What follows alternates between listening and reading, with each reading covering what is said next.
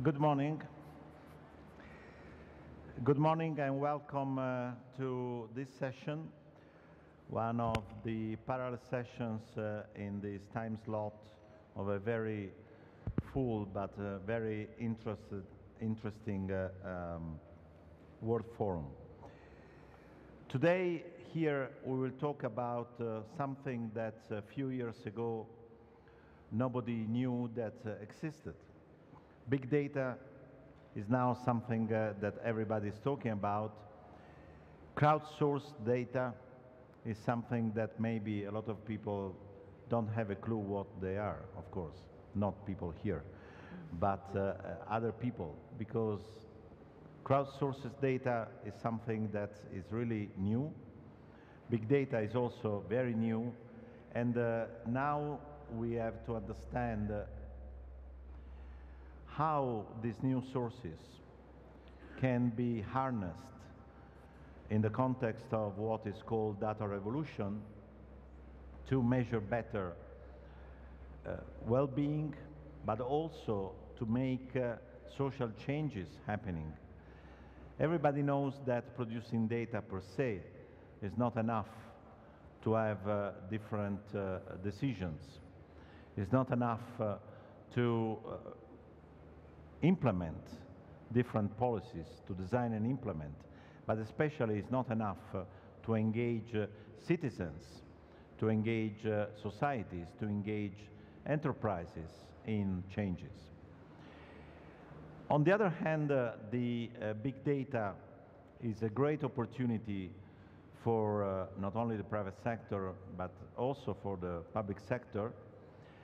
But we have to recognize that there is a lot of talks about these opportunities and also the risks. Statistical offices have been addressing this issue over the last few years. We should clearly say that several statistical offices are already using big data, but it's clear that there are very important challenges on how to use big data and also how to be sure that this big data will last in future.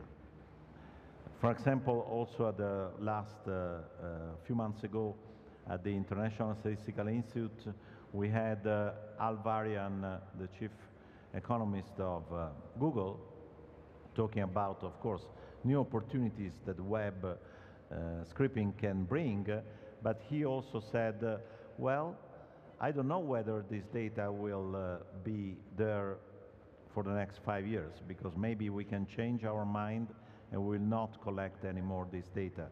So it's just to say that producing statistical data with a long time horizon is different from having a short-term oriented business that of course is very important, but is a quite different story.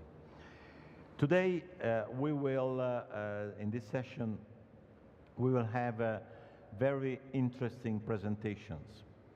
In some cases, we'll see concrete examples of what has been done, or what is being done, or what could be done, but also some reflections on what could come next, and visionary statements about how big data and crowdsourced data can really change the business models of data producers, but especially the way in which our societies behave.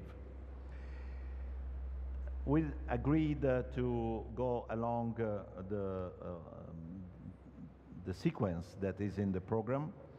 So I'm glad to ask Johannes Einstein, World Wellbeing Project from United States, to give his presentation. Then we will have Claire Melamed, Director of Growth, Poverty and Inequality at the Overseas Development Institute, UK. Then we will have Tom Schenk, Chief Data Officer of the City of Chicago. Shada Badi, Director of Open Data Watch. And finally, Alex Wilcock, entrepreneur and founder of Visual DNA. I'm glad to say that with Claire and Shada, we were together in the group that released the report A World That Counts, harnessing the data revolution for sustainable development. So I think that after 1 year since the publication of the report, today we will see how some of our ideas, but also the risks. Yes, this is the report. I'm doing like Angel Gurria, you see, the first day, promoting. You can find this at the website www.undatarevolution.org. And so I'm curious also to hear from them how they changed their mind since we published the report. So I'm glad now to have Johannes giving his presentation. Thank you very much. Hello, good morning, everyone.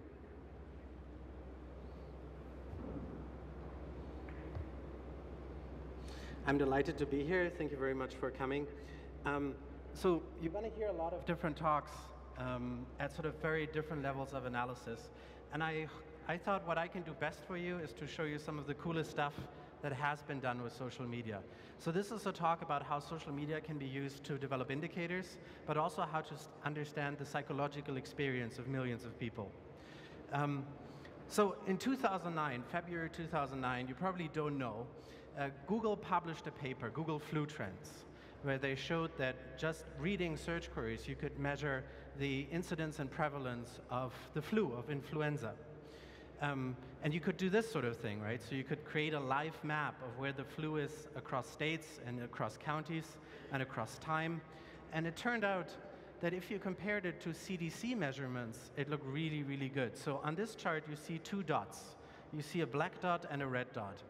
The black dot is Google Flu Trends, and the red dot is the Centers for Disease Control, reporting through hospitals. And you see two things. The first thing you see is that these curves are very close to one another. The other thing that you see is that the Google curve is about 2 weeks ahead of the CDC curve, because it takes much less time to take this out of the Google data stream than it takes hospitals to report this. So this is basically the blueprint for the idea that you can use crowdsourced big data to measure health, to measure well-being. So what happened here, right? So we have hospital data aggregation. That was the old model. The new model is you can listen into a data center and sort of distill this from the data traffic. The question is, can we do this too for psychological research and for indicator research? So if you think about your Gallup survey or your behavioral risk factor surveillance system in the US or Eurostat surveys, it's door to door. You have 1,000, 2,000, maybe 30,000 people. But wouldn't it be nice if you could do all of this immediately and for free? If you could also listen in to the data traffic. Fortunately, somebody invented social media, and you went from 50 to 1,000 subjects in your average study to something like 1.3 billion users. And the basic premise that what we're doing here is a good idea is that the number on the right is bigger than the number on the left. There's also something else about social media. If you think about the situation when somebody knocks on your door and asks you to answer these panel surveys, you get taken out of the context, you get taken out of what you were doing, and you sort of have to evaluate your life, and there's a cognitive process that is involved in doing this.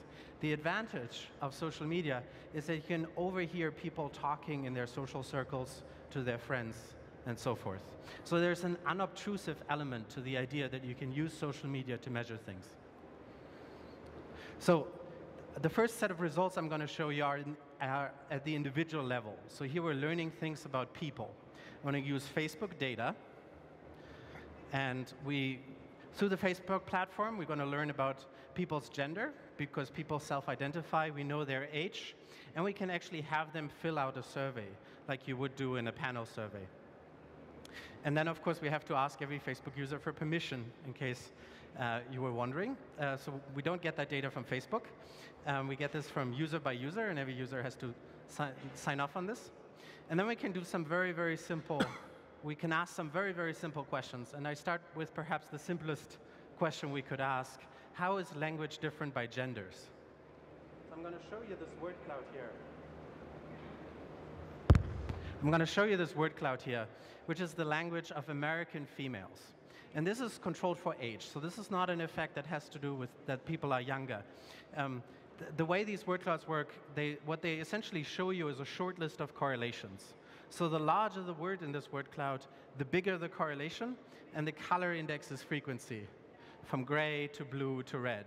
So the less than 3 character, which is the hard character, is the most distinguishing language feature, piece of language, that is used by females. So it has the highest single correlation coefficient with being female. So you see things that are very frequently used, like excited and love you, but you also see things that are much more rarely used, like yummy and cute and dress.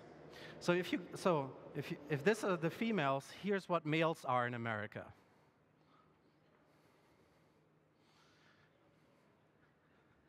So it started out here because it's such an esteemed audience. But what you see here is a number of different things that don't surprise you as a psychologist. You see curse words, which are a sign of disagreement and disinhibition, social disinhibition. But you also see things that look like competitive demands, right? So you see games, you see video games. COD in there is Call of Duty, which is a popular video game in the US. So this gives you a first sense of how a language model can be distilled from a very simple problem. Just having a set of people, you have their language, and you have their gender, and you run a million correlations and shortlist, and it'll give you this. But there's information contained in this that we can use. We can now play a very different game. We take a person, and we don't know their gender, a new person, and we take their Facebook data. And now we've learned this language model. And what we can do is we can use the language model to predict the gender and then compare it against the gender of the person. And that gives us an accuracy. And in this case, the accuracy is 92%, which is not surprising if you think about it. So the average Facebook user in our data set has something like 50 to 20,000 words. 50 to 20,000 words is half a book that somebody has written with short updates about the self. If you wrote that book, do you think I could guess your gender? Of course. And it turns out that computers are about as good at doing that as we are, as we'll see in a little bit. But we can also do things that are psychologically perhaps a little more interesting than gender. So there's this, this is a learning curve. How many messages do I need to be able to get to 92% accuracy? How many Facebook statuses do I need to get to that accuracy? Well, I start with a 50-50 chance, just a little below. After 10 messages, I'm already right 3 out of 4 times. And then with all messages, I get to this 90+% accuracy, which is what's behind Facebook advertisement engines and ClickSense. And this is the machine learning and big data that drives companies like Amazon and Google. It's just flipped around and used in a psychological way. So something that's perhaps a little more interesting, psychological notion of extroversion. It's exactly what you think. It's the extent to which you derive rewards from social situations. What is the single most predictive word for extroversion? It's party. Right? Baby, love you, can't wait. You notice that the can't wait doesn't have an apostrophe. It's because there's something about people who don't use an apostrophe that tells you something about impulse regulation, which is implied in extroversion. It's conceptualized as part of extroversion. So this looks sort of very predictable. Here's introversion. So this is preoccupation with Japanese cartoons, with computer, with a sort of indoor lifestyle, if you will. When we showed this to computer scientists, they asked us to make a T-shirt out of it. And we can play the same game again. So extroversion is a little more subtle than gender, perhaps. So we do the same game. We take somebody's Facebook status, they have reported their extroversion score, but our models don't look at it until the end. So we take this language model, what we learned about these statistical correlations, and predict the personality in a machine learning model, and then we compare it against what the people actually reported, and that gives us an accuracy. Well, how good are we? Well, here's 4 different dimensions of personality. It's sort of the standard model that psychology, after 30 years of debate, has finally agreed on. Openness is sort of your intellect, curiosity, conscientiousness, making lists, planning ahead. Extroversion, as I said, is the tendency to derive rewards from social situation. Agreeableness is what you think, being sort of lighthearted, having positive affectivity. And neuroticism is something that's tied to depression and anxiety. It's the tendency to get irritated and get nervous and anxious. The red bars you see here is how well a friend will do in predicting this about you. So we also had a friend fill out a survey about you. And then we said, OK, how well does your friend's knowledge of you predict your knowledge of you? And these are the red bars. But I'm going to show you in blue how well we do with language. And you see that for most of these, they're close. They're approximately the same. And then for openness, for some reason, language does much better than your friends. So language is much better at capturing your intellect than your friends. And there's some good literature that supports that that is a meaningful hypothesis. So in summary, using these models to predict your personality, we do about as well as your friends can predict your personality. Just like when we talked earlier about the gender, that's sort of the sense we get from the data, that the pattern recognition algorithms you run in your neocortex have similar performance to the pattern recognition algorithms we can run on big data. And they also make the same mistakes, interestingly. But what about but don't people on social media put up a face, and isn't that very different than what they really feel? It's called a social desirability bias. Yes, to some extent, but because everybody does it in the same way, the variance between people is preserved. So the algorithms can dig through that, they can see through that, and they can get at really subtle stuff. So that people take a depression inventory. Now, go through the exercise of imagining what word you think predicts low mood, right? Because everything's obvious after the fact once you see the data. Pick a word that you think people will say who have really low mood. It's not sad, it's alone, right? So this is a sense of a data-driven insight, right? So we can now go back to this, and we can do a little more sophisticated stuff, but we can use this data to inform theory and inform intervention. Maybe a good intervention for people with low mood are social interventions rather than sort of positive emotion inductions. Here's low self-worth. Again, try to think of a word. It's why. It's a lack of meaning. It's a lack of your life fitting into a better story that sort of seems to spell out what it means to feel lowly about yourself.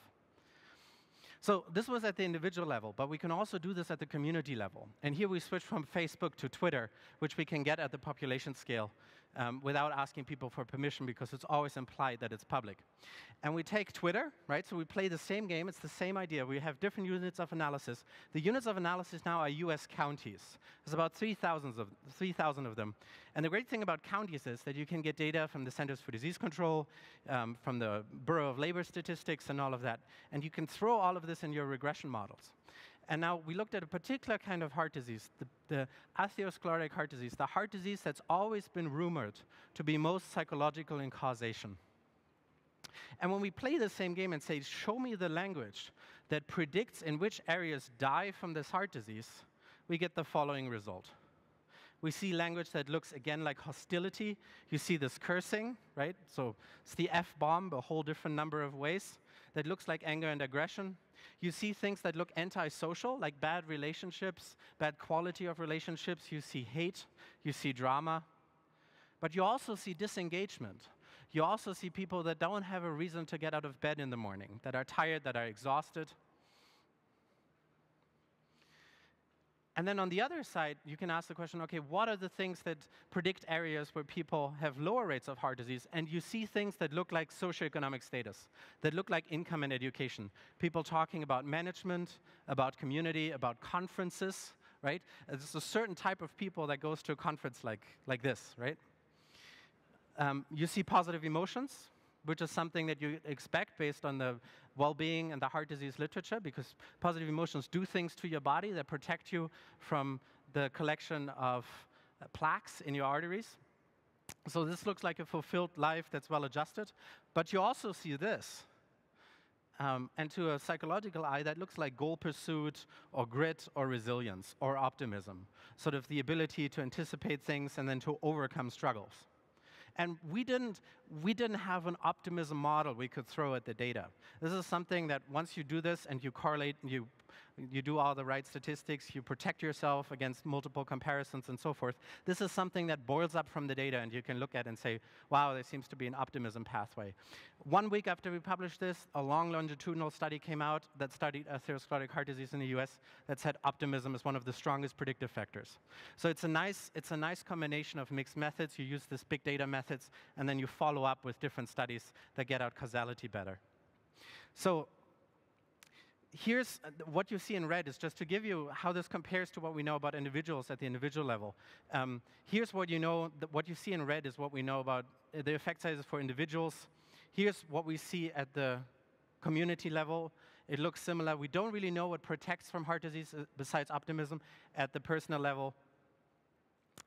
But running these language models, it seems to be that it's particularly engagement. So being excited, being interested, having a reason to get out of bed in the morning protects you. Just think about the link between unemployment and well-being.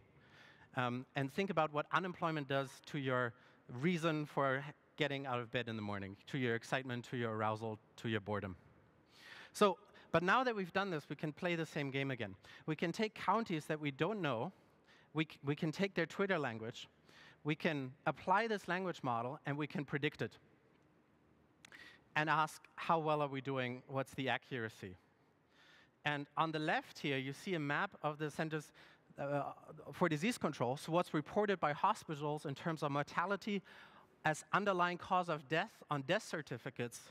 And on the right is the predictions that we get only from Twitter. And what is that in numbers? Well, here's how well different predictors predict heart disease, death from heart disease. Here's different demographics, percentage Black, female, married, and Hispanic. Okay, here's the health risk factors, smoking, diabetes, hypertension, and obesity. It's getting better. Here's income and education just by themselves, really strong predictor. Here's if you throw all these traditional predictors in the same model. This is how well they do at predicting. And here's just using Twitter. And that's a significant difference. So what can we do with this, real quick? We can create live indicators and push them on the web and give them to policymakers at very high level of spatial resolution. We can follow students, and we have a trial now with the British government, with the Behavioral Insights team, of following students through social media, and with the South Australian government, to follow students through social media and understand their well-being over time without having to ask them in an expensive panel service or between data collection. And there's also clinical application. Mental health is under-delivered around the world. If you can detect depression via Facebook, you can respond actively.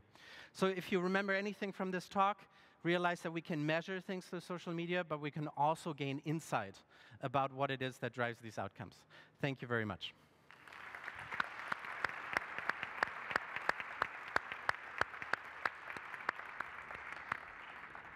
Thank you very much, Johannes. I think that your presentation was really exceptional. And I don't know how many chief statisticians are here, but if I could measure their level of anxiety, I think that your presentation has increased if they feel that they could not cope with that. While if they think that they can really jump on these opportunities and test them and so on, I think that their level of happiness increased. Now we have a second presentation by Claire Melamed. And she doesn't have a PowerPoint presentation. I do. You have? Sorry.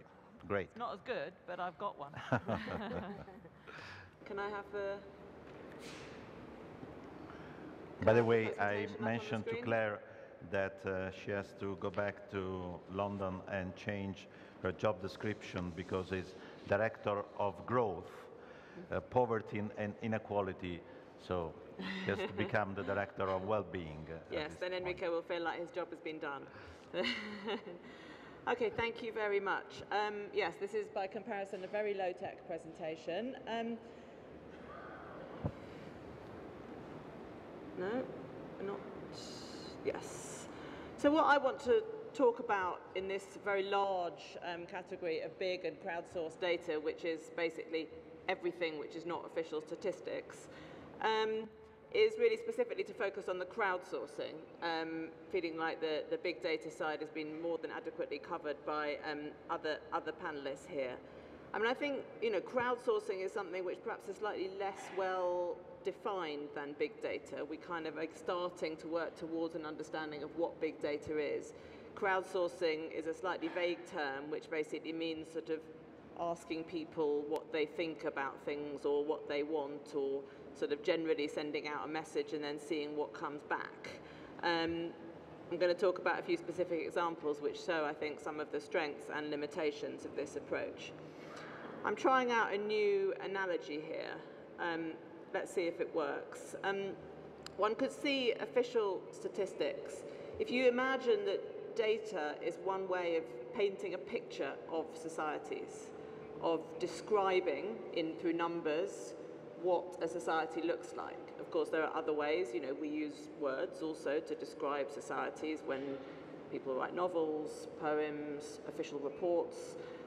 Data is just another way of describing societies and the people in them through numbers.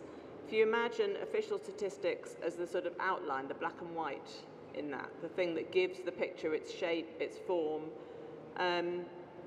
something, for example, here, one can pick a million different statistics here, but just to take one, in Liberia, according to UNICEF data, less than 40% of women can read. This gives you the sort of outline, the shape of what is happening, one aspect of what is happening in education in Liberia. But big data, crowdsourced data, some of the other new innovations that we're seeing in the collection, the use of numbers, start to fill in the colour inside those lines. You need the lines to give the shape and the outline, but you also need the colour to really start to understand what's going on here and how people are experiencing it. So just to stick with education, it's one way of giving kind of shape and colour to some of the headline figures on education. In Nigeria, the government of Nigeria has just produced a fantastic and innovative website where they are using satellite imagery, geocoding, to map every single school in Nigeria, and not just that, to put, urge you all to go online, not right now while I'm speaking, and look at it. It's the Nigeria MDG information system. You can look on a satellite map of Nigeria, look by state at the schools, the health posts, the water posts, all geocoded to exactly where they are, with roads, and so the population can look and see kind of what's going on. And then you hover over each school, health post, or whatever, and it shows you. In the case of schools, it tells you how many teachers are there, how many classrooms, how many children, what facilities they have. It's absolutely amazing, and this is a kind of collection of data put together. So it's obviously satellite imagery, geospatial data, which is one of the slightly unsung heroes, I always feel, of the sort of data revolution. It's something we don't talk about very often, but arguably it's one of the new data sources which is actually sort of demonstrating results and usefulness is already being used and is demonstrating the kind of results and the usefulness in very specific and clear ways. And it's also data that is then collected by those communities about the schools and the health posts and the water facilities they have, but it's also speaking directly to those communities and to people who are wanting to provide and access services, and it allows the government to track whether the actual health posts, education and so on is in the right place, is in the places where people live and so on. So it's a really good example of how using different sources of data can provide some colour for this. But coming back specifically to Liberia, to try to understand, really to try to sort of understand specifically, this is a very low literacy rate. 40% of women can read in Liberia. This is very low, and obviously this represents a whole range of factors, some of which are to do with the education system itself, and some of which are to do with other aspects of what's going on in Liberia, gender relationships, education policies, and so on. But U-Report, which is, again, another great initiative run by UNICEF, which is sets up panels of people who agree to answer questions about their society, political issues of the day, and UNICEF then feed that data into government systems, UN agencies, whoever is relevant within that country. And they've got well over 1 million people signed up in about 13 countries. They were trying to understand some of the issues confronting people in school in Liberia. And after sort of consultations trying to understand what some of the issues were, put out this question a few weeks ago. Do you agree that sex for grades, this is it is what it suggests. Teachers expecting sexual favours from their students in return for high grades is a problem in our schools. The results they got were kind of incredible demonstrate, I think, really powerfully the strengths and also the limitations of crowdsourced data. 86%, this is, to start with, 13,000 responses came back in one day. Demonstration of the kind of strength of feeling among those respondents about this issue, of which 86% said yes, this is a problem. That's an incredibly powerful figure. On the one hand, that looks like an overwhelming, almost a crisis in Liberian education. On the other hand, it was a 22% response rate of 60,000 people, a fairly small number of self-selecting people answering a question. I think, as I say, I think this really sort of shows very strongly what the power of crowdsourcing, of being able to, of allowing people, individuals with concerns to speak through numbers very directly to policymakers. It also illustrates, and I'm sure all the statisticians among you will be recoiling with horror at that second bullet point, some of the limitations of how this data can be used and how it can be integrated with other data sources.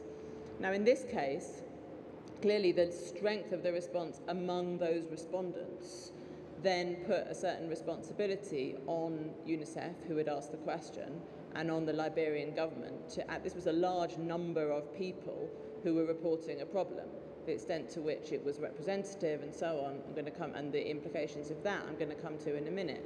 But the initial responsibility was, having raised these expectations among these people who responded and having heard that at least for a very large number of people this was a very big issue, to do something about it.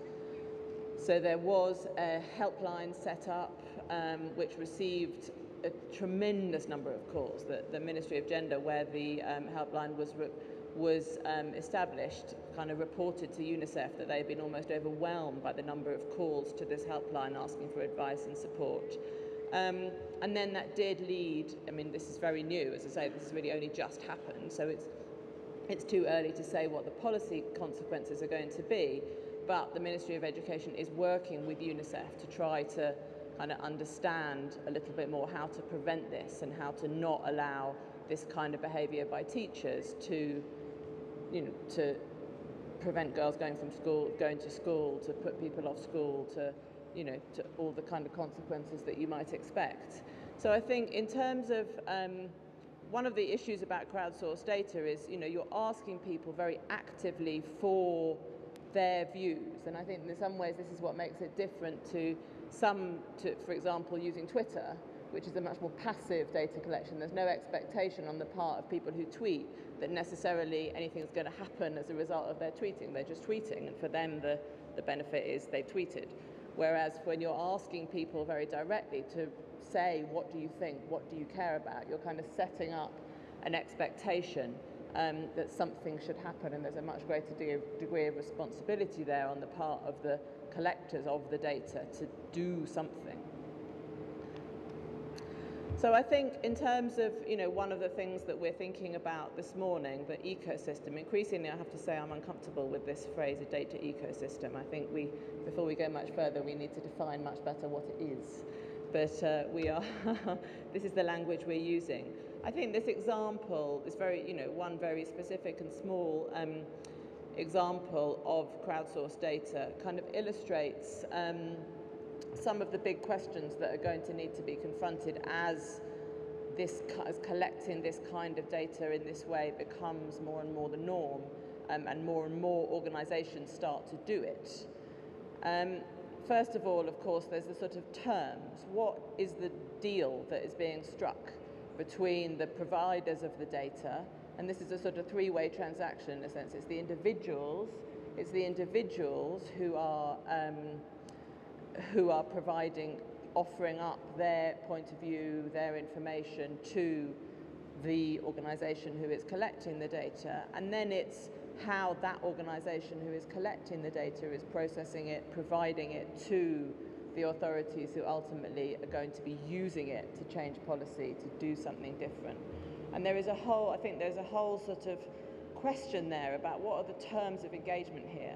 Privacy is something that comes up again and again, in both in questions about big data and in questions here about crowdsourcing. If you're offering up your information, your thoughts, sometimes on, in the case of crowdsourcing, sometimes on quite politically controversial and difficult questions, how can you be sure that you're going to be safe when you do that? Are you doing that in expectation of some kind of immediate benefit to yourself, some immediate action, and are those expectations going to be filled? And a whole other range of ethical issues about how this data is provided and used. And as more and more organizations come to start to use this, and as increasingly government departments and other sort of other policymakers and people who are actually running things are using this data, I think this is something which we all have to think about, including national statistical offices, as they start to think through some of these sort of direct methods of data collection.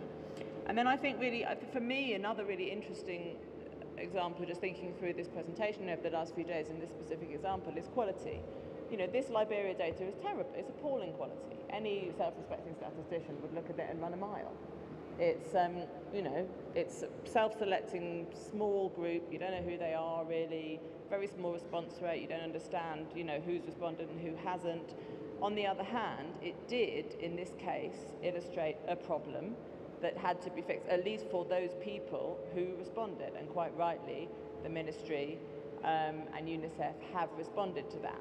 On the other hand, there were questions that were not asked that may be in fact are bigger problems and are not being responded to.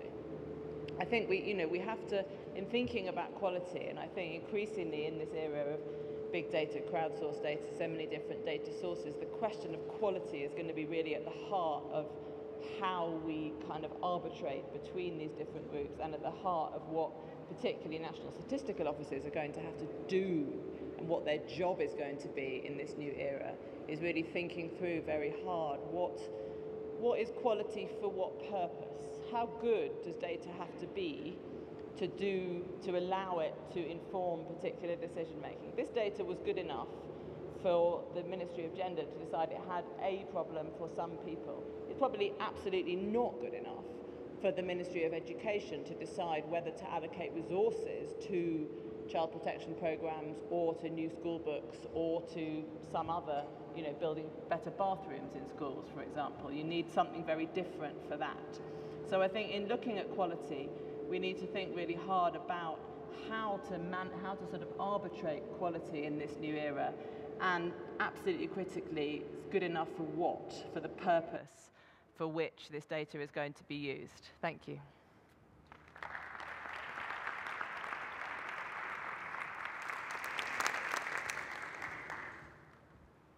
Thank you, Claire. And you made very clearly the point that not all data are statistics. And on the other hand, that statisticians have a very long tradition of studying how even to put the question before the people, because you know that depending on the type of question you get different answers, especially when you go for subjective evaluations. But this opens a door for a different role of official statisticians, of services towards those who have less competence on this, beside the point of putting stamps on data, but is something that, as today is so easy to get information, and people need really help in not only understanding the results, but also framing the issues. Now we move to Tom Shank's presentation, Chief Data Officer from the City of Chicago, and we will see him here. Another great example of what these new sources can do, especially at local level. Please, Tom. Thank you very much. My name is Tom Shank. I'm the Chief Data Officer for the City of Chicago. And I'll bring up my slides here. And what I'm going to talk about is some very concrete examples of what we've been able to do in Chicago. I want to talk about the overarching mission. So I'm the Chief Data Officer. A lot of people ask what that is. And I run the City of Chicago's data science team, which consists of 4 parts. I manage databases, which is very traditional in information technology. I also manage business intelligence, the creation of reports, creation of dashboards, also very traditional within technology. But I run 2 new things, fairly new things to government. One is open data. Now I'm going to talk a bit about open data because almost every single nation here has some sort of open data program, and it's becoming very typical for governments both at the national, state, regional, municipal levels to start having open data programs. And then also advanced analytics, where we're using data to drive decision making. I'm going to talk quite a bit about that. So our open data portal, which is data.cityofchicago.org, contains hundreds of data sets ranging from crimes, every single crime in Chicago for the last 15 years, to food inspections, to the water quality at our beaches. Many of this is updated every day automatically, if not every 10 minutes, every 5 minutes. And we have dashboards that allow people to explore it. So our open data program now has got into its 4th year. But here's the point I want to make today. Open data provides a means to create an ecosystem around data, which includes multiple stakeholders and initiatives that extend beyond transparency. Open data is a portal into other data exercises that can be used to drive decision making. And one of the things that we really tried to do in Chicago is to include the community. And the National League of Cities issued a report talking about Chicago's open data program. Open data initiatives are increasingly popular, and at the national level, Chicago's open data initiatives have been held up as the model for cities seeking to start their own programs. That is because we work within our jurisdiction, but we also work with a wide community. We work with researchers, we work with businesses, and we work with other city agencies to drive decision making by leveraging things such as the open data portal, though not exclusively just the open data portal. We work with the communities I mentioned before, and so Chicago has a very large, vibrant, productive civic community. This is led by residents interested in technology and society. This is the new formation of how people are organizing themselves. There's been long associations of people interested in their civic neighborhoods, but now people are interested about how technology blends with that. And frankly, the younger generations are interested in applying technology to day-to-day life. And so there's a network of meetups, groups, associations that meet on a very regular basis that create programs that leverage the open data portal to do interesting work, to deliver new websites, new programs, new technologies that can help day-to-day life. So the open data portal is not sufficient for the community, but serves as a town square for the community, providing a common topic of conversation for everybody. So if you're a computer programmer and you want to talk with other computer programmers or economists or researchers, you can talk about what's on the open data portal. You can talk about what's impacting your life and how you can use technology to do that. But that's not the entire point. It serves, again, as a town square which brings people together. And again, a very vibrant community. There's a group that meets on a very regular basis. This is their 1-year anniversary. This group meets on a regular basis, about 150 members, to talk about what's on the open data portal, to create new programs, such as this website. By leveraging data on our open data portal, you can get text messages of when your streets are going to be swept, and so your car does not get towed. This is a free service built by a community member, somebody who just wanted to do a civic project. Large Lots is a program that allows you to buy cheap real estate. The City of Chicago has a program where we sell vacant lots for $1, given some very strict criteria. This website, which was built by the community, offers a far better alternative than what the City of Chicago had created. Because as with many governments, our approach to user interface is usually not up to date and modern. ChicagoFluShots.org, again, built by a civic community member, shows you where you can get flu shots, how much it costs, and the availability of it. Chicago Works for You is a website that shows services that have been completed by different city councilman wards, such as potholes, graffiti, and other work that's completed by Chicago. So you can see the level of activity that's happening in your neighborhood. All these websites are driven by the Open Data Portal, but provide a better user interface than the portal itself, and is not built by the city, but again, built by a community of computer programmers. But now we're expanding into other things. So how does open data fit in with this new concept of Internet of Things? Sensors being placed into the municipal landscape. So we partnered with researchers, such as the University of Chicago and other institutions, to build a network of small sensors, which we've dubbed the Array of Things, that will collect data and then post it for public consumption.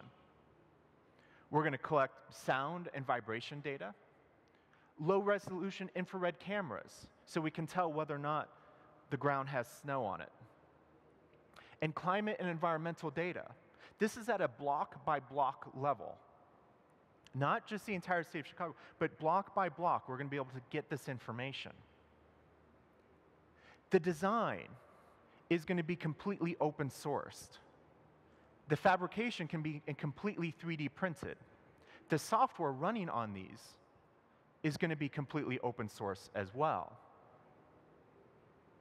We're going to be placing an array of them. We were just funded $3.1 million to build out a network of 300 sensors around the city of Chicago.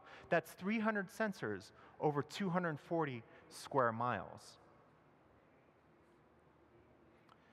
And the data itself is not going to be locked up just for researchers. It's going to be published onto the Open Data Portal. So if you lead a science class, you can have your students look at the data in their neighborhood, what the environmental readings are, what the temperature is, the infrared camera data. This is all going to be publicly available. So not is it only open data, but it's also an open source design. And open source is at the heart of what we do. It's not just open data, but also open source. We've released open source data, not just on the data portal, but we've actually allowed people to modify and correct and submit better data back to us, to work with the community. That has allowed people to submit corrections to data that was incorrect, but that was not caught by us, and then integrate it into other mapping services. So this data can then be used by Google, it can be used by OpenStreetMaps, by Nokia, whomever may want to use that mapping data. So this is community improvement, not just official data, but data that's official and also improved by the community.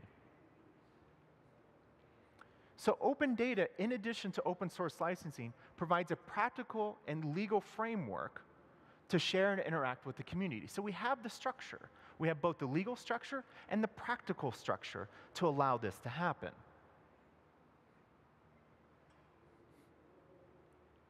We have a number of open source projects. The City of Chicago, almost every single software project we do, we release as an open source project, so you can go and download the code. We view technology, we view the software as a public good. It's being financed by public dollars or by philanthropies. So if we build it, why not share it with others? And this has two distinct benefits. One, it can be used by other municipalities or other governments. And two, other people can improve our software to fix bugs, to add new features. Practically, that means free labor. That means that what we do in the City of Chicago can be improved upon by the network of individuals, of the community, by interacting with them. And that means our software gets better without having to spend more money. It's economical. And people are very interested in civic duty to make these contributions. We work with a variety of nonprofits, such as the Smart Chicago Collaborative, who has a mission on accessing technology through internet and technology,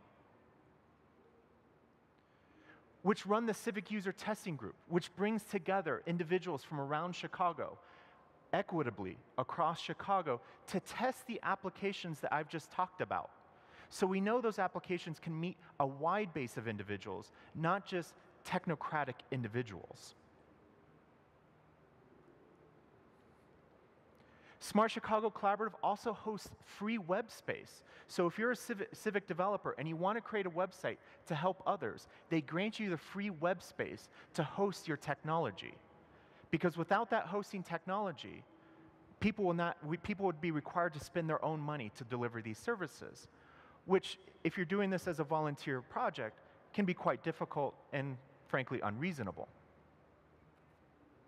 We also host hackathons and learnathons. Hackathons we're all becoming quite familiar with, where groups come together and program on projects, but also learnathons where we're trying to teach each other the necessary digital skills so people can learn how to program, so people know how to download data and how to interpret things such as means, averages, medians. So as governments reach out through technology and data, we must also provide support for digital literacy to build the necessary skills to interpret what we have done.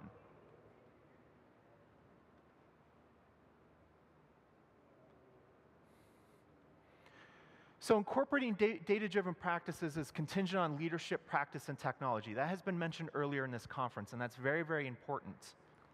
Now I'm going to jump through here just 1 second. So how in the city of Chicago can we take all of that data and understand what's happening around us? So we built internal solutions such as WindyGrid, which combines dozens of different data sources so we can see things happen in real time. Emergency data, non-emergency data, administrative data, tweets. We can see that happen in Chicago in real time. Later this year, this project is going to be open source and available to the public. We've used Twitter data to listen to people who are complaining about food poisoning. And as soon as we have our algorithms detect somebody complain about food poisoning, we send them a message to remind them to report it to the city of Chicago so we can follow up and do our inspections. And I want to get into some operational research examples. This is a map of rodent complaints in the city. We exterminate these things on a very regular basis. So we used spatial and temporal correlations to understand where rodents might be and predict their presence. And we started off by looking at 350 different variables and narrowed it down to 31 variables that predict where rodents are going to be. And every morning there's a website that is updated that shows where we think they're going to be, and then trucks are dispatched to these locations. Overall, this has saved 20% of staff time. 1 day out of 5 days we have saved in time to try to schedule where to send these crews. We've also optimized food inspections. So we have many, many fine restaurants in Chicago that you should visit if you're ever in Chicago. And we've been able to discover where and match where to send our inspectors to these locations.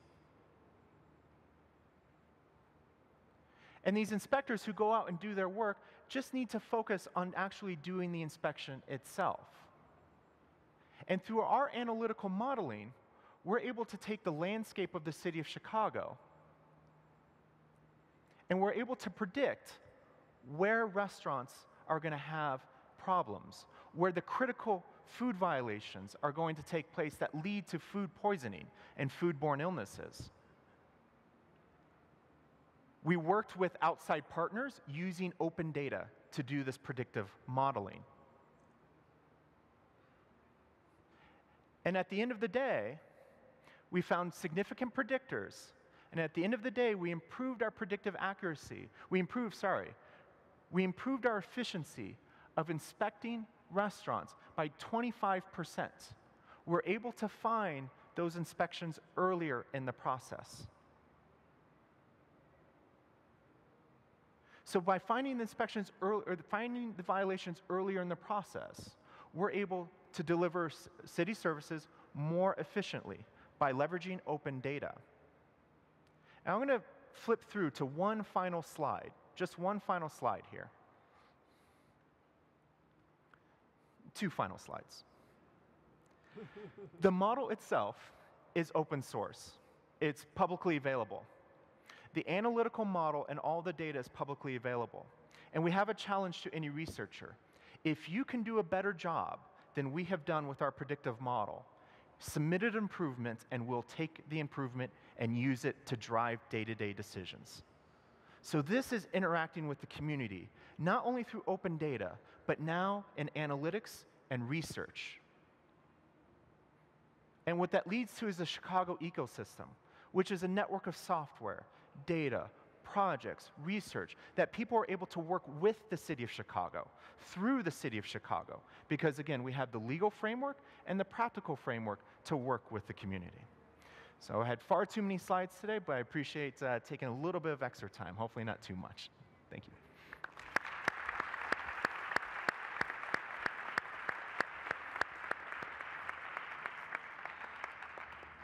I think that for those who have followed the different World Fora, this presentation shows what happened over the last 10 years, because in Palermo we had the Boston Indicators Initiative. It was just based on classical, I would say, statistical data with maps and so on and so forth, but of course with all the limitations. Now we see the data can be used not only, of course, to monitor progress, but to make progress happening and to improve people's lives. This is the big shift that is happening, and it's great that this is happening, and I like very much what you said about data literacy, because today really is something without which you cannot really live as you could. In our report, we said that the most terrible divide in future will be between those who know how to use data and those who don't know how to use data, which also means between countries. So I think that this presentation clearly highlights that the future is now and what we can do. Now let's move to Shada Badi's presentation, Director of Open Data Watch and former Director of the data group at the World Bank. Thank you. Thanks, Enrico. Well, I do have a PowerPoint presentation. Being a fourth speaker around lunchtime is not easy, so I made it colorful. Don't worry, because we were told that we can stay here until 1:30. Oh, okay. And there will be food available anyway. So. Oh, wow, that's great. What a chairperson we have. Thanks, Enrico. Well, my presentation will be short but colorful. And the emphasis is going to be very much on the impact of data on changing policies and programs and helping to shape interventions in programs in development. So my focus is very much coming from following my colleague talking about the city of Chicago. Think bigger. This is, I'm talking about low-income countries. You've heard by now a lot about the big data and crowdsourced data, but my focus is going to be to look at some of the cases that we've been looking at, case studies on how big data and crowdsourced data have been used in development, and using that information and kind of, if you will, going from taking the path from data to impact, which is a very complex path, by the way, taking that path and sort of seeing what are the things that we can learn from it, and how can we use what we've learned to go back to our data ecosystem and try to come up with a data ecosystem that, as Paddy Lahola was saying, that it would be an arranged marriage between the traditional data and the new forms of data, including big data and crowdsourced data. So for that, I'm going to take you through some of these cases, very quick and very sort of telling you a little bit of stories. We have these data stories all documented in a website. I have some publications here for those of you who are interested to pick it up. I have a few copies with me, and there is a website for it. And my group actually adds, and if you have any data stories, I'd be happy to talk to you about including it in this website. But let me start with taking you through what I think is very important to keep in mind when we talk about how can we take advantage of the big data and crowdsourced data. And that is to go over some of the features of what I call makes a very strong and sustainable data ecosystem. First of all, I hope you can see one. The one is on the political, and it's very important for us. And through our work in the data revolution, we're finding out that this is even more important, is to build a political economy of data. And data is the bedrock of decision making and, of course, policy and decisions. And for data to be able to do its job, we really need for governments to support it, not only politically, but also financially and, of course, technically. The next thing is, Claire also mentioned, data quality is at the heart of what I think this ecosystem should try to get to, and that is that, as you know, data quality is so important in terms of trusting in the source of data and being able to use the data. So we really need to do much better in continuously building our systems for improving quality. Data disaggregation, I think everybody feels for that to understand the complex issues ahead of us, we really need much more disaggregated data at, by age, by gender, by ethnicity, by, location. So data disaggregation is going to be tremendously important in this ecosystem. For me, the data transparency and openness is tremendously important, whether we're talking about public or private data. As long as we take care of the privacy and security issues, we really need to all really work towards having open data by default policy. Data use, as Enrico was just mentioning, building systems and improving data literacy so that we can increase usage is an important component. And finally, capacity building. I think this is a responsibility not only for national governments in developing countries, but for all of us, for global, is a global issue that we need to address in improving capacity. So the reason I took you through this is because I think this is how we can get our house in order for taking advantage of all the new sources of data. So if we go to now look at the crowdsourced data and big data, there is no difference. We really have to have an ecosystem and to be able to take advantage of that. For example, if you want to, we was mentioned that data is not enough, even in the previous session, that we need to have better use of data with the crowdsourced or big data. So we really need to have in your ecosystem a way of harnessing data and improving literacy. So every one of these components of the building block becomes even more important when we look at how to include the big data and crowdsourced data. But now let me go back to my stories. And here is, as I said, I think that we can learn a lot from following the path between data and impact and seeing where it has had an impact and where it hasn't had an impact, and sort of learn from that. Then go back to your ecosystem and sort of see what are some of the things that you need to adjust. I'll tell you a few quick stories. Some of them my friends have told before, so it would be even quicker. The first one is a case study that we've done on malaria in Namibia, and here the only thing I'm going to tell you is that by mixing data and using satellite data to identify, for example, where are the vulnerable areas for malaria in Namibia, and then using cell phone data and sort of monitoring how population is moving, the government and also the partners have been able to do targeted interventions and, in fact, reducing the cases of malaria by 98%. So it's definitely a very successful case study, brings in data mixing, using big data, bringing partnership, and also impact of data is very clear. The next one is a very important case on the polio case in Nigeria, which the government has actually been very much involved, but also with partnership with the private sector, using digital maps to assist the polio vaccination to be able to have a much more targeted interventions in rural area. And in 2014, there have been only 6 cases of polio that's been reported in Nigeria in these areas. And therefore, I think it's also a very successful case. And there's much more to it in terms of why this has been successful, which has been documented in our case study reports.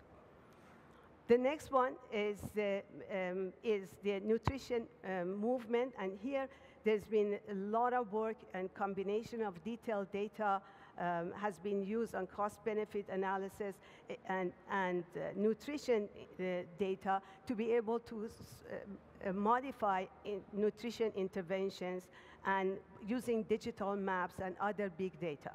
So this has been also a very important case that I think we can learn from.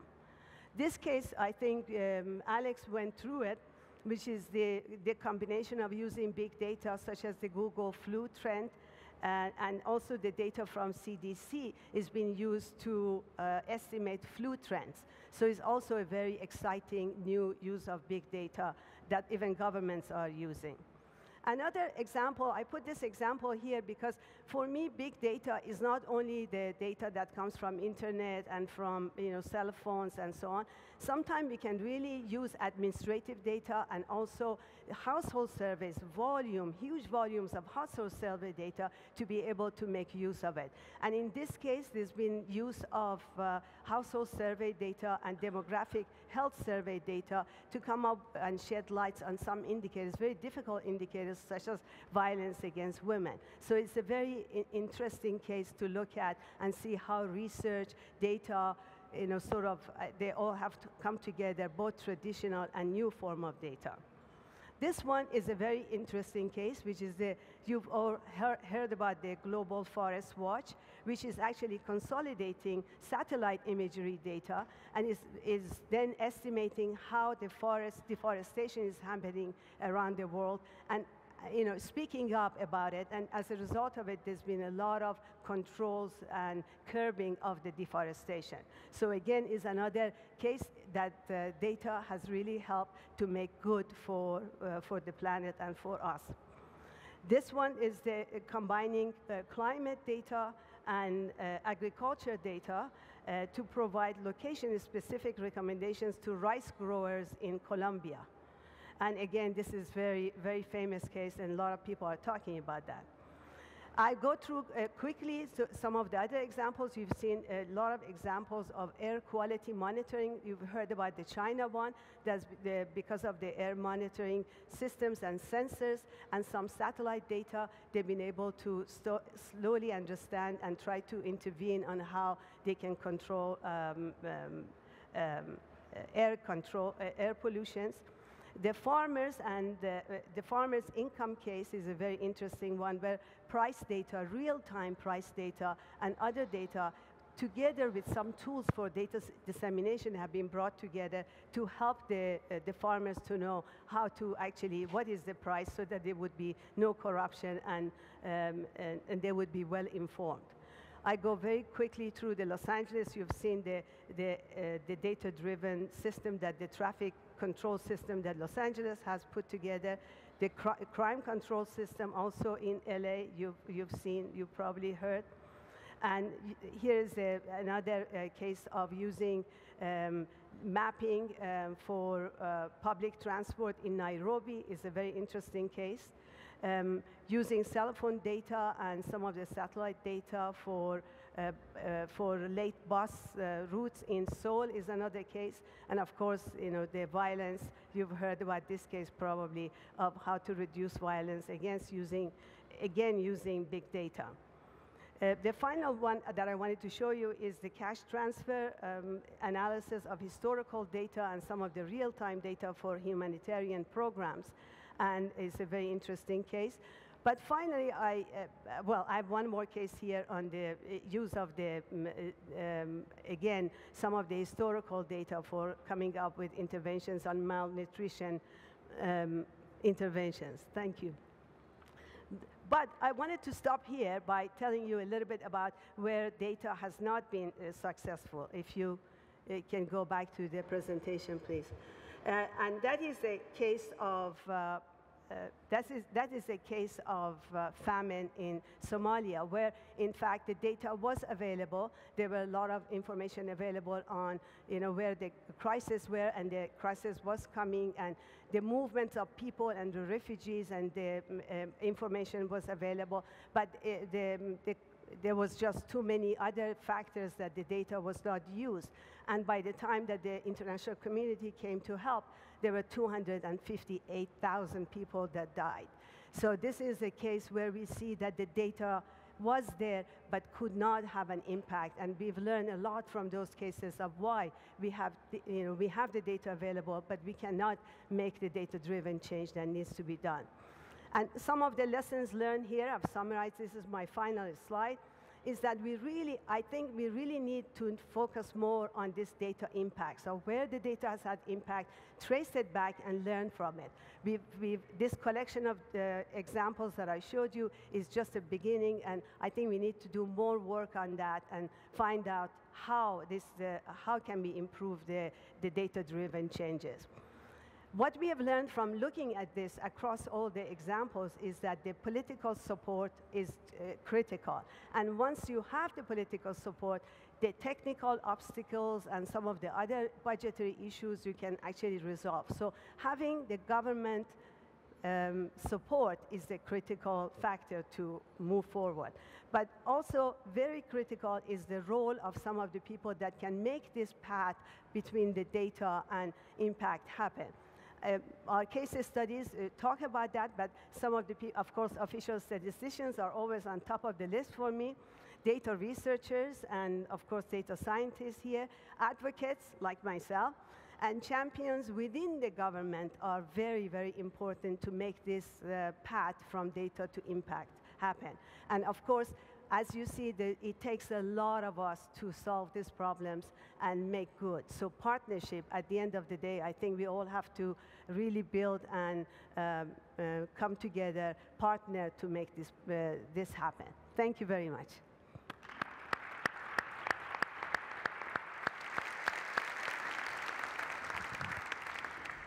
Thank you, Shada. I think that with these examples, you fully understand why Hal Varian years ago said that the job of statisticians is going to be the sexiest job in the 21st century. Because, of course, a lot of statisticians in the past were interested in methodologies and so on and so forth, but it's clear, more than before maybe, that dealing with data, you can save lives, you can improve people's well-being, really have an impact. And you may have seen that in United States, the number of people who are enrolling in statistical and data science courses is really rocketing. Now, of course, the question is, just looking at the examples that Shada showed us, is, let's suppose that you are a minister and you have a limited budget as usual. Would you use your money to give money to the statistical office to produce statistics? Or would you put money to put the sensors, for example, on buildings, and then create open data, and then have the opportunity, of course, to have also statistics out of them? So I'm flagging in this because there could be an opportunity, but also risk, that the pendulum will go to finance infrastructures that will produce statistics in future, but not necessarily financing statistical offices who then can draw from these indicators and data to produce what we call official statistics. So this is a tension that could happen, and I think that your call for partnership is absolutely fundamental in seeing statistical offices, not only those who harness this new open data and so on, but also those who can promote the development of this ecosystem that all of you have been talking about.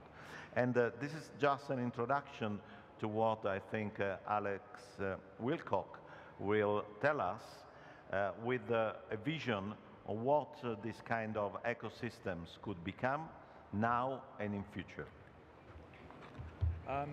Guys, I didn't actually ever get a microphone. Is this one going to switch on? It has, great. Okay, hi everyone. Hey, earlier we heard about the openness score, and I'd just like to do a little bit of a straw poll now and just see how many of you would regard yourself as high scorers on the openness score? Not too many. Is that right? How many of you would put yourself as low on the openness score? Okay. It's going to be interesting to see what the reaction is then to how I go through the things here today. Okay. Can I have my presentation? Thank you. So I'm here to explain how the largely singular experience we all have of life is to soon undergo such a fundamental shift that experience as we know it today will change forever. And what I mean by experience here is the broadest sense of the word. I'm going to attempt to show how, in the not too distant future, our experience is no longer going to be limited to our own view of life. It will be expanded towards a new horizon that is limited only by the breadth of commonality that each of us decide to open ourselves up to. We've heard about some fascinating things already today with how that might be impacted. So the future will bring with it a pool of information that is made from endless drops of each and every one of us, every single aspect of ourselves and our experiences. This ever-expanding pool of data about our being, our knowledge, our experiences, is going to become the fuel, the method, and the conduit through which our lives will eventually develop. What I've just realized that I've been doing is going through this without actually pushing this. Let me just go to... Okay. So the business I founded and ran for 8 years created visually based psychometric tests that went viral and were taken by over 50 million people. This information was combined with the behavioral data of hundreds of millions of people, and we were able to make real-time predictions across many sectors of commerce. We were able to, for instance, predict the likelihood of someone paying back a loan purely based on who they were. We were also able to predict whether they were likely to buy something or whether they were likely to like something. And so what I would like to do is begin by considering the concept of experience that we all have of life. We're all born, we all live, and yes, at some point we all die. And somewhere in between all these things we experience and we learn how to understand. Yet our lives are currently such that the experiences we have are largely molded in a singular way.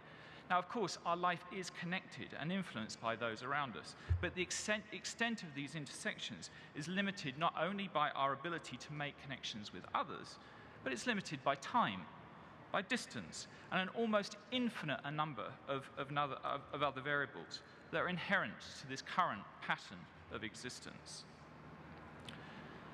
In order to explain the ever-changing horizon that is our digital world, I'd like us to look at how we've been understood digitally and how this understanding is changing. In the first few years of digital, we were understood by the sum of our actions, and that is, we were understood by what we did online, when we did it, for how long, how much we spent, and so on. And what I'm going to do is refer to this as the first dimension of understanding. This interaction was therefore a series of on-off experiences, largely about us actually retrieving information as we needed it. Now things all began to change quite rapidly with the birth of social media. Now we were able to communicate with each other in a completely different way, and this morning we already heard about some of the amazing advances that are happening in this way. So began a new layer of information with which we could be understood. And as smartphone usage grew and grew, so did a totally new layer of data enter the world. This data is known as WHERE, location-based data.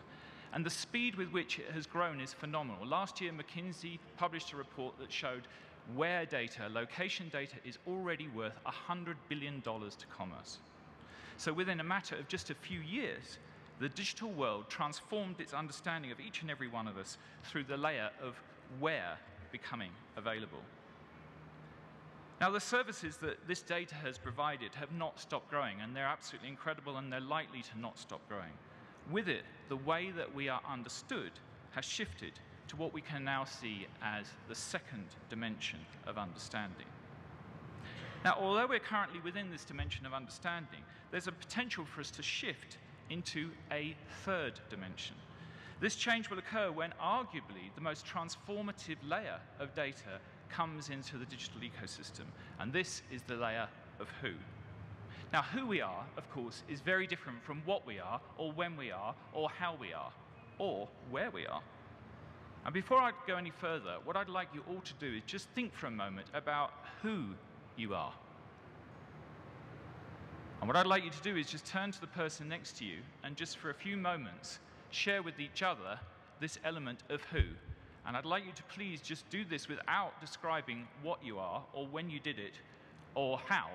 Just have a go just for a few moments of just talking to each other about who you are. Thank you.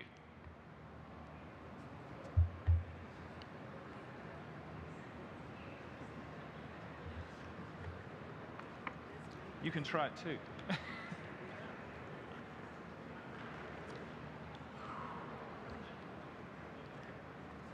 Okay. I'm going to stop you there because time is short. No doubt many of you did it in very different ways, but you probably shared all sorts of things, maybe, hopefully your values, maybe some beliefs, some personality traits, etc. What I'd like you just to consider for a moment is the information that you just shared in comparison to the way that you're currently understood online. Hopefully there's quite a big difference between the two. So imagine then what it'd be like when this layer of who we are begins to enter the digital world at scale. Imagine how much better the understanding of us could become. Now, we're all familiar with the concept of people like you also bought. It's said that up to 20% of Amazon's sales are represented from those recommendation widgets. But when you think about those algorithms are working with a pretty narrow view of who you are. So what's going to happen when the world's best data scientists are able to plug into this new layer of who? Just imagine the possibilities. Just think about search right now. We all go on to search engines to find things. Well, tomorrow, we're going to be far more focused on find. What find engine are you using? The combination of who with what, with when, where, and how will turbocharge recommendation algorithms in a completely different way. So it's possible to imagine that we're going to end up with tribes of us entering our vocabulary. What tribe are you fitting in with the various different parts of your life? And as I see these tribes, no one other than ourselves is going to determine what tribes we go in. Each of us will be able to decide what data to share. Each of us will be able to determine who sees what information, in what depth, and in what way. I think we're going to end up with a digital dashboard of us that we have access to, that we control. But the key to all of this is going to be trust. If we're presented with a platform that we can genuinely trust with taking care of our data and our needs, we have a chance of stepping together into what I describe as the third dimension of understanding. Now, this dimension is going to have some limitations because right at the moment, there are lots of data silos. Tom described how they're actually breaking down a lot of the silos in Chicago, but the silos that exist between your financial data, your health data, your insurance data, your automotive data, they're massive. These are really big issues. When these start to break down, we really will start to see another shift that is going to be able to occur. And with this, the accuracy of recommendation is going to improve. And so the virtuous cycle of trust, risk, and reward is going to be ever more improved. Now, just for the record here, I don't see that the current digital powerhouses of today are going to be capable of pulling this off. I just don't think that there's enough trust in them. I feel that we're ripe for a new wave of digital giant to emerge. A giant in the form of a foundation or a similar entity that is owned by all of us that use it and controlled by all of us whose data sits inside it. A foundation whose profits are generated by the collective power of the data that sits within it and distributed according to the wishes of the collective crowd. Now, whether I'm right or wrong, in some ways, it doesn't matter. What I'm convinced is that these dimensional shifts in understanding are going to change the way that we are understood in a completely different way. Change can happen very quickly, though. Just look at YouTube. It's incredible to think that only 10 years ago it didn't exist. Yet today it has over 4 billion hits a day, and it has grown by 25% in the last 9 months.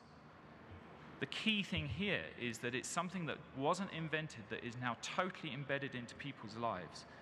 Imagine 10 years ago saying that something that didn't exist was going to have content uploaded at the rate of 60 hours per second, and that it would be capturing hundreds of millions of hours of people's viewing time every single day. I think we'd all agree that if I stood here and described that 10 years ago, it would be described as unfounded fantasy. This pattern of finding security in what we know, but an aversion to what's new, is the challenge that every innovator must seemingly battle with. It's a rather strange reality that we all know that things that we take for granted today weren't always around. But when newness is placed before us, the resistance to it is usually huge. I stand here now feeling for sure that at some point in the future, we are all going to look back at today and be amazed that it was even vaguely possible to go through life being so not understood. I feel that this sentiment is going to be even stronger than imagining a life today without the internet. Of the many new products that are going to emerge, one of the most exciting and potentially life-changing is something that I refer to as the life map. As I described at the beginning of my talk, the singular way with which for centuries we've experienced life is something that is ultimately limiting us. In the second when life begins, we each have billions of paths to follow. The key point here is that the decisions that we make or that are made for us early in life are not always decisions that have one option. Invariably, there are a few options, and in many cases there are multiple options. But where's the map to the journey of life? Who has it? Just imagine if you could look at one every once in a while. Well, the next dimension, the fourth dimension of the digital world, provides us with all that we will need for the life map to be available. At first, it's going to be charted from the data of now, a digital engine of incredible depth that is able to connect people with like-minded people and help them understand the context of the decisions they're making. Over time, however, this same engine will have another extraordinary capability, being able to predict the outcome of a decision based on the statistical evidence of others like you that have faced and taken similar decisions in the past. In this way, we are all going to become the cartographers of life. We will all begin to contribute to a pool of information that becomes increasingly knowledgeable and wise from the combination of information it receives. Yes, I can understand that this seems far-fetched, even fantasy to some, but the things that work out in life and are successful derive from a series of connections that have aligned themselves to enable a positive outcome. Right now, most people make their decisions, however big or small, with relatively limited view of the likely outcome. The life map, or whatever form it ultimately takes, will dramatically change this narrow view of understanding to one of extraordinary scope. In time, virtually every decision anyone needs to make will be able to be referenced through those that have already been made. For centuries, encyclopedias were the main source of knowledge for many. And then along came Google, connecting us with the information of the world. So what's to stop there eventually being an equivalent that shares the experiences, decisions, and outcomes of humankind? As an individual, whoever you are, no longer will the field of vision be limited to those of your parents, your friends, your college friends, your professors, your colleagues, the books that you read, or the information you consume. The field of vision will eventually be onto a window and into a limitless warehouse of life, from which can be built a garden of never-ending possibility, a warehouse filled with every single and possible option and connected to every single possible and multiple outcome. And with this moment could perhaps come a fundamentally important realization for us all. For here, within this endless and growing gargantuan data garden, will potentially sit all the evidence that our species loves to see before it believes anything. Evidence that reveals once and for all the true extent of the connectivity of life. Evidence that shows connections between people and people, people and places, places and things that we have never seen before. I believe that through this new lens, we will discover that we've been living within the world of the illusion of separateness, a world where we have allowed ourselves to be deceived that each of our own experiences is a separate path. What if we were able to understand that separateness, as we had understood it, was simply a lack of an expression of understanding? For as I see it, consciousness, as many of us experience it, is not in itself awake. It is in fact asleep to what is really awake, what is really alive. In my view, it will be new layers of data and the analysis and innovative use of it that will create a shift eventually to wake us up from the sleep that is this conscious self and stretch our beings into the expansive connectivity of life. To think then that technology is in some way removing us from the essence of who we are, that it is creating yet another step away, is to my mind to fully misunderstand its true purpose. Yes, it is all too easy to see it as a barrier that in some way separates us from life and consumes us within a manufactured world, because indeed technology can play this role. Yet we can also look at technology as simply providing a doorway into a new form of understanding, an entrance through which to begin to appreciate, experience, and truly understand. Now, I do, of course, accept that all of this can be seen as totally unrealistic and a utopian vision that provides the foundations that could create a dystopian world. I'm in no doubt that, as with all of life, the yin will be entwined with the yang, the light with the dark, and for all the positive benefits, there are going to be many negatives. To consider this talk, though, in this way will have been only to have partly considered what I've attempted to share. For my main message today is that collective understanding will soon be possible in a way that is unimaginable for many people today, and that new layers of data will enter the digital landscape in ways that will totally transform the way we are understood, and crucially then, the way that we understand ourselves and each other. How this understanding unfolds, how it is controlled, how it grows, how it is shared, how much change it will ultimately bring and in what time frame is currently not possible to predict. What I hope to have shared, though, are some thoughts to open up just a few new lines of thinking that will encourage greater collaboration between the numerous disciplines across the world that are each working towards a better understanding. Thank you very much.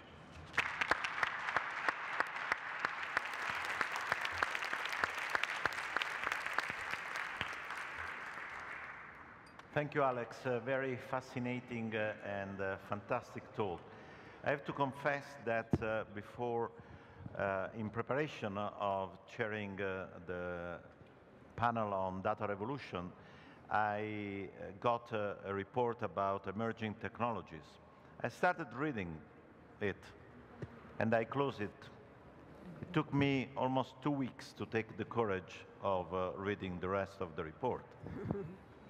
Because it's really something that is happening and can be scaring, it can be fascinating, it can be really great, but also with a lot of challenges. Just last week on the plane, I was watching a movie where the world that you describe was going to happen. And the idea was that one day was the launch of a new software that could connect all the data about us, and actually was a way for the machines to take the lead and then run our world. There are many movies like this, like Matrix and so on and so forth, that is fascinating, but it's all these opportunities to listen to you and the others are open-eye speeches and ideas. Let me just flag that Eduardo Sojo, in his opening speech, quoted the book that I suggested him to read, written by an Italian philosopher, Melchiorre Gioia, The Philosophy of Statistics, in 1836. And he developed, among many indicators, also indicators of ignorance. And one of them was the share of people who put their money in lotteries. So I was thinking about your idea that before doing something, you get an information about what is going to happen if you do that. And I think how many people would put their money in lotteries if they got this information. Now, we have now enough time, contrary to the usual role of chairs, to say that we don't have time for discussion. We have 25 minutes for discussion if you resist instead of going for lunch. So if you want to take the floor, please raise your hands, introduce yourself. I see two here. And then I would like to ask also the panelists to think about comments on each other presentations so we can have a second round. Please. Thank you very much. My name is Rowena Bethel, and I'm from the Bahamas. I'm also a member of the United Nations Committee of Experts in Public Administration. I found the presentations absolutely fascinating. I was very, very impressed, and I think I'm sold on the importance of data in helping us to make good decisions, good policy decisions. But I must say that the last presentation actually did send chills down my spine because I had visions of, I guess not Matrix, but certainly, you know, the possibility of having my life as an open book in such a way that those with less noble intentions may be able to direct my future. And that leads me to the question that I wanted to raise. Whilst we're looking at the importance of data and open data and access to data, what correspondingly is being done to ensure that personal privacy protections are also receiving the level of attention that it requires in order to mitigate the dark side of what could otherwise be a very positive development? Thank you. Thank you. Just beside, yeah. Hi, Jose Luis Palacios, actually, a consultant in private companies that actually makes voice, please. That actually makes decision maps and stuff like that. So fascinating to watch, Alex. And my question is for you, actually, about this entity or this foundation that you see that may be coming, or that may be the next thing, the next social media change. I was wondering if maybe the first steps would be like the likes of Kickstarter or Patreon or some of these, I don't know if you know them, these websites or these organizations that act within the internet to crowd fund things, and they essentially function like, well, like social media, and they follow the wheel of the people that get into these organizations. And maybe it's not so far away. I guess that's my question, because I was thinking as you talked, I think the first steps, or even the second or third steps, are already here, and those kind of websites and those kind of organizations just need a couple of changes and they'll be there, because they are already immersed within Facebook and the bank companies and the, well, yeah, thank you. Et cetera, et cetera. Thank you, Johannes. My Who name else is wants to take the floor? Yeah. my name is Johannes Jütting. I work for a partnership called Paris 21, supporting statistical capacity development in developing countries. I just wanted to echo what the first the person who asked the first question said in terms of really an amazing panel, and also thank you so much for providing us the different perspective on the topic of big data and crowdsourced data. And to echo also what has been said in terms of, we heard about the tremendous opportunities, and we heard a little bit, I must say, in terms of some of the challenges, in terms of confidentiality and risks associated to this new emerging world. Now, my question goes into the direction that, in terms of the determinants, will it turn into the yin or yang, into the light or dark, will very much depend, I believe, on the capacity of states to set the institutional regulatory framework to ensure that it goes into the right direction. It will also very much depend on the capacities of people, and you mentioned data literacy, to harness the benefits. And it will also depend on the issue of trust, as has been said. Now, we have, I believe, something like 190 countries in the UN, and many of them, I would tend to believe the majority of them, these basic conditions of the frameworks are just not in place. We have many countries we could question if they are strong regulatory frameworks. Many countries we have not enough trust and lots of missing capacities. So will this whole development lead to a further digital divide between rich and poor countries? Thank you. There is a question there. If you want to take the floor, please flag it to me. Hola, buenas tardes. Mi nombre es Roberto Mata. I am Roberto Mata. I come from the National Security Commission.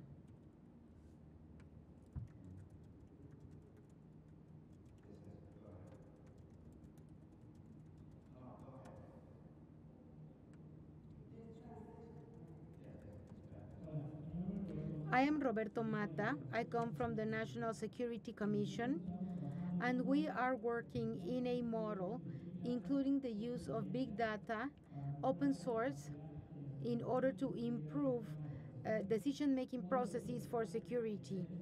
One of the main challenges that we have is, on the one hand, economic resources and the attraction of human capital and talent that allows us to develop this. So what could you tell us, decisions and decision makers and institutions, so that we can improve our capacity in order to find results like Chicago or the one presented by Johannes, or what the moderator said? How could we position or put our resources if we invest in infrastructure or human capital? And how can we have these, how can we embrace the strength of government institutions? We can ask now the panelists to react, and I would follow the same order. Johannes. So I have to apologize. I didn't quite understand the last question. My translator thingy is gone. So the first question, and is one that we get a lot doing the kind of research that we do, is about the dark side and privacy. I think the idea of privacy is dead. It doesn't work. Because that's a 1990s idea about how data ecosystems work, right? I think we live in a time of data ownership. So it's particular, I mean, from the American perspective, it's particularly the Europeans who are very, very concerned about privacy and big bad corporations owning all your data and having access to the sort of nitty-gritty and personality profiles of your life. Keep in mind that you're receiving hundreds of dollars worth of services in these ecosystems through these companies that you don't want to go without. We all love Google Maps, we all love our Gmail and so forth, we all love our Uber. So it needs a reframing, because there's no way to go back to the kind of economic models where privacy would make sense. So the question is one of data ownership and data transparency. And what it really is about parity and symmetry of information. So what you should worry about is not that I can read your personality from your social media statuses. What you should worry about is that most people don't realize this, when they share their statuses with an insurance company, that then can re-stratify their risk pools, that then can disincentivize you to join, right? They can turn it into, it starts out as a social media premium, right? So you can save money by sharing your statuses. Eventually it becomes a markup for everybody who's not doing this, and you don't have access to that kind of information. You don't realize that that's what's happening. So I think the way to think about this is in terms of how do we create symmetric insight about data. So there's literacy in this, there's regulation in this, and there is standard frameworks for it, right? So data actually, Google has actually taken a great lead with this, with the Google dashboard. There is a part of Google that you can go to, and you can see every single data point that they have, and you can delete them, right? So if this is, I think, a great example for how regulation could work. If all companies did this, and on the other hand, citizens knew how to use it, I think that would be a good compromise to meet in the middle. Thank you very much. Claire. I mean, the questions around big data and privacy are not my area, but I think that there is a different dimension to privacy which relates really to what Scheide was saying about data disaggregation. And I mean, to some extent, with some of the other kinds of data that we have, household surveys and others, there's something of an inverse relationship between the usefulness of the data and the risk of invasions of privacy.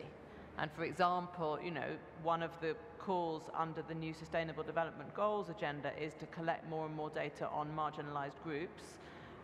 Some of these are groups that really involve very few people. If you're collecting disaggregated data, for example, on disability, and you have, you know, in one small area, a village, a small part of the country, only 2 or 3 people that are affected by whatever particular disability you're looking at, it's going to be very easy for everyone to know who those people are and find out all kinds of other pieces of information about them through those surveys, particularly if, as increasingly they are and they should be, surveys are being put online and opened up. So I think, I'm not sure that there is an easy solution to this trade-off between usefulness and risk, essentially, of data being put into doing the wrong thing. It is something that we're going to have to slightly make up as we go along in terms of regulatory systems, ways of using data, ways of opening data. But I completely agree with Johannes that really the critical ingredient here is sort of government capacity to both manage both sort of the technical capacity to produce and then enforce the regulations, but also the capacity to engage in this completely new world. You know, this is a new world for policymakers as well, to engage with companies and with citizens to try to kind of understand where they should be going with this, which I feel in a lot of countries is a discussion that hasn't even started yet. Thank you. By the way, I remember the title of the movie was Terminator 3. No, the last one that has just been published. Tom. Yeah, it's quite clear that there's a clash in what notions of privacy are acceptable today.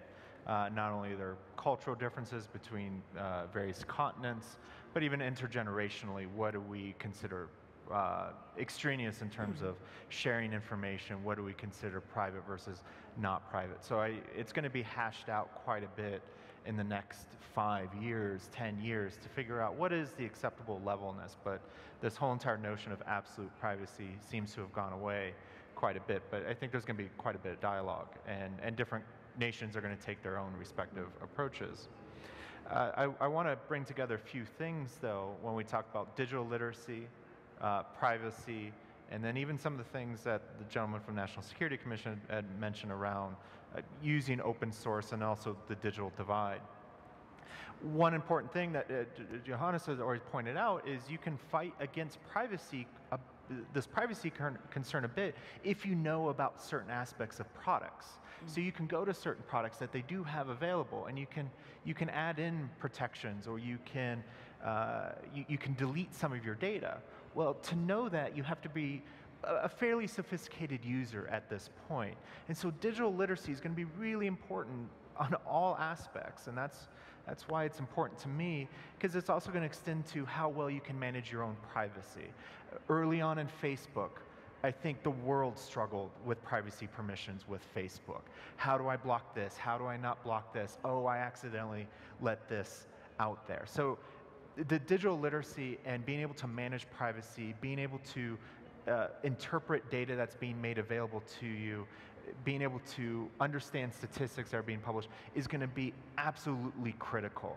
And if it is not tackled, then yes, there's going to be a gigantic digital divide. It can be a slippery slope. Technology and access to the internet can be extremely broad. Launch a satellite and nations can have access to the internet. This is tremendously promising. But if you do not know how to deal with those fundamental skills, then you're still going to be left behind. And so it can be extremely empowering or it can be problematic. And then finally, I want to mention on the use of open source technologies and the use of analytics.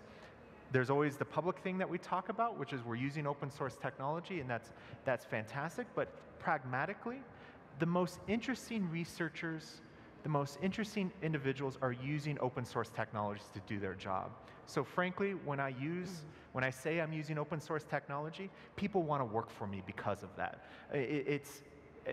Sorry to be so blunt on it, but that's the end of the game. So the fact that you're even using it is not only economical, but you're actually going to get people interested in the work that you have because of the tools that you're using.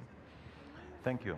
Shada. Yeah. Well, from the question, what I see is that there's a set of worries on risks and challenges that we have, but of course we've seen the opportunities that we have as well.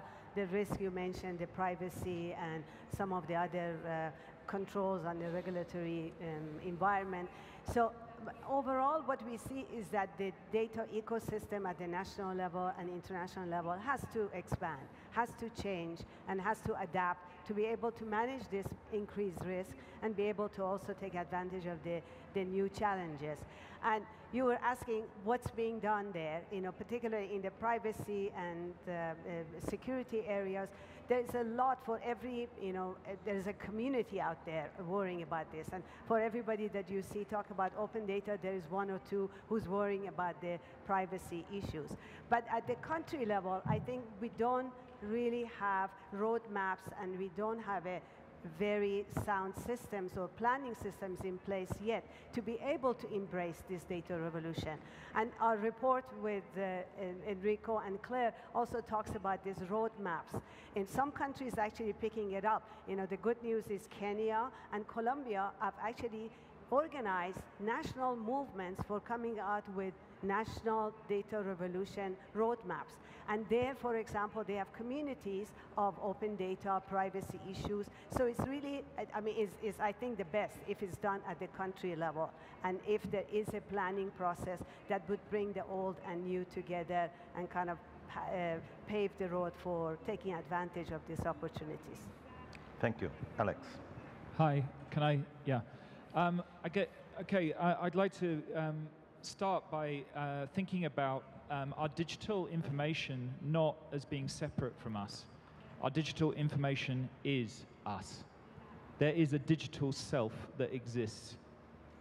The reality of it is at the moment, this digital self is various different body parts owned by different organizations. And therefore, I think government has a hugely important role in helping to take back the ownership of these body parts. I say take back, probably gain it from the first, it'll be the first time that we've really owned it. So I would disagree that privacy is dead. I just think that privacy in the way that we've seen it, or what may have thought about it, is dead. I think there needs to be a fundamental shift.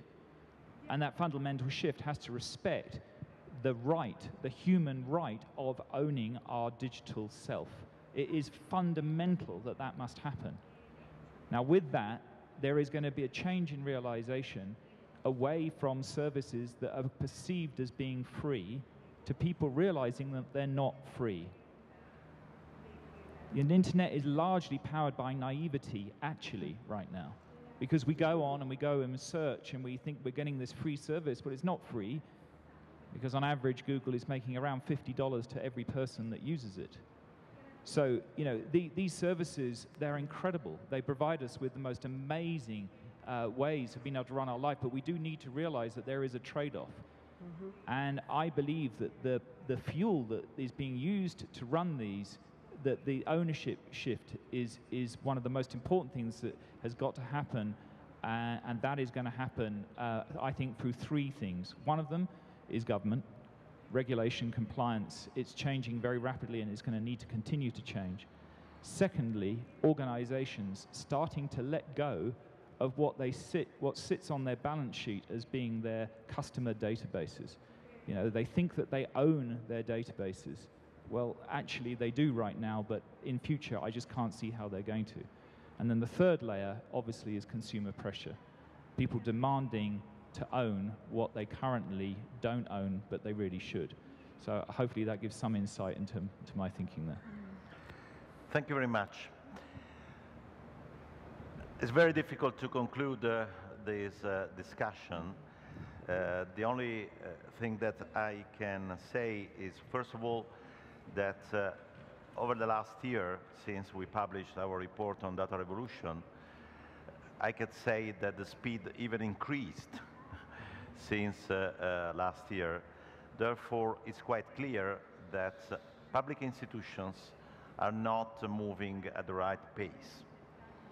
And as someone said, national governments has a special responsibility.